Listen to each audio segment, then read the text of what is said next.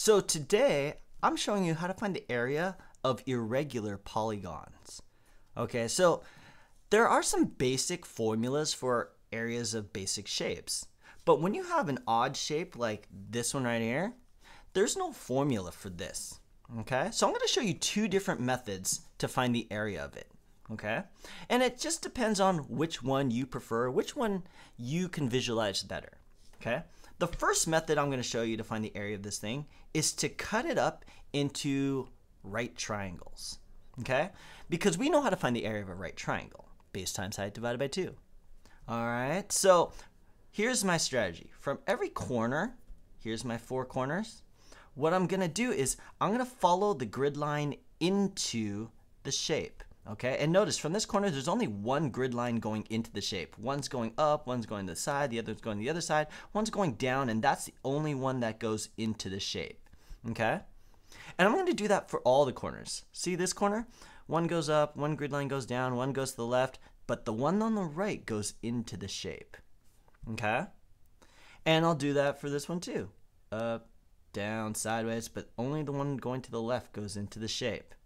Okay, and finally for this one too.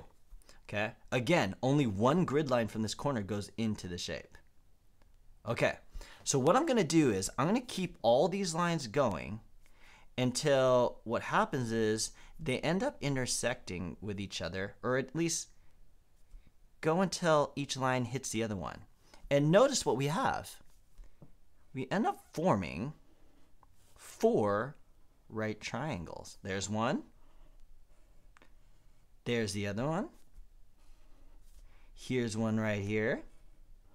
And then here's one on the bottom right here. Okay? And there's a square in the middle.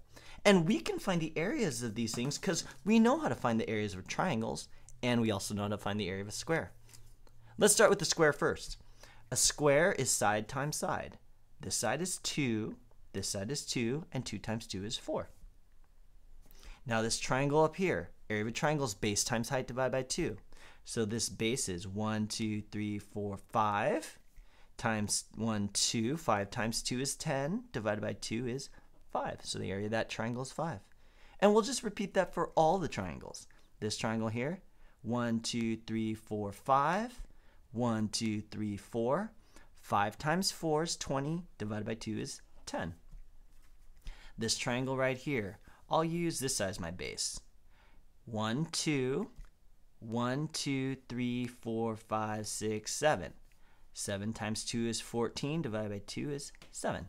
Okay? And then the last one here, 1, 2, 3, 4. 1, 2, 3. 4 times 3 is 12, divided by 2 is 6. So the area of this polygon is all these little pieces added up. Okay? So if you add up 10 plus 5 plus 4 plus 6 plus 7, you'll get the answer. Okay? 10 plus 5 is 15, plus 4 is 19, plus 6 is 25, plus 7 is 32 square units. Okay? So that's one method of finding the area of an irregular polygon. Now I'm going to show you a different method. And same polygon, but this time instead of focusing on the inside, I'm going to show you how to find the area of this shape by focusing on the outside. Okay? So when you focus on the outside, what you want to first do is put a box around this, a rectangle around this, as tight a rectangle as it can be. Okay? So I'll show you what I mean. Here's the corner of the shape to the far left, right? So I'm going to kind of draw a line here. This is going to be one side of my rectangle. This is the highest point of my polygon, so I'll draw a side of the rectangle here that hits that. This point is the furthest to the right, so I'll draw a line here. And then this is the lowest point of my polygon, so I'll draw a line there.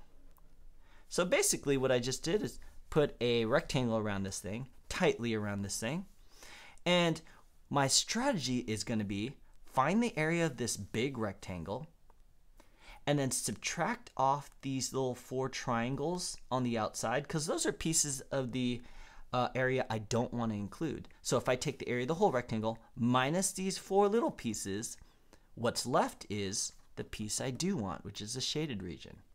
Okay, so let's find the areas of this big rectangle here. Length times width, 1, 2, 3, 4, 5, 6, 7, 8, 9, 10. And the height would be 1, 2, 3, 4, 5, 6, or width. So the area of the big rectangle is 10 times 6, which is 60. Okay, now let's subtract off the pieces I don't want. For example, I don't want this piece right here. And notice this piece here, that's a triangle. It's easy to find the area of a triangle. We just did it a second ago. Base times height divided by 2. 1, 2, 3, 4, 5, 6, 7. Times 2 divided by 2 is 7.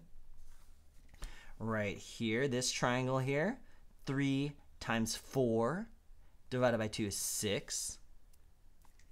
This triangle right here is 4 times 5 divided by 2 is 10.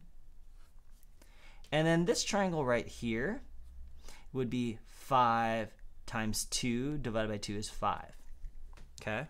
So if I add up these pieces here, I get 10 plus 5 plus 6 plus 7. Those are the pieces I don't want.